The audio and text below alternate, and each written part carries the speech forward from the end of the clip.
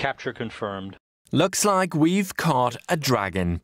Those were the words of British astronaut Tim Peake after he captured this unmanned cargo ship using a robotic arm on board the International Space Station.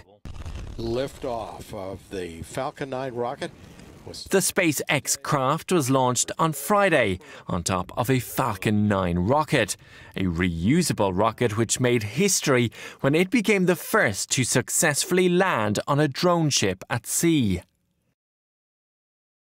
The company was congratulated by President Obama, who said it's because of innovators like you and NASA that America continues to lead in space exploration. The Dragon capsule was carrying cabbage seeds, lab mice and an inflatable fabric room, which will be tested by the station's astronauts. For only the second time in its history, there are now 6 crafts in all docked with the ISS. Alongside the Dragon are 2 Russian Progress cargo ships, an American cargo ship and 2 Soyuz capsules, which carry astronauts.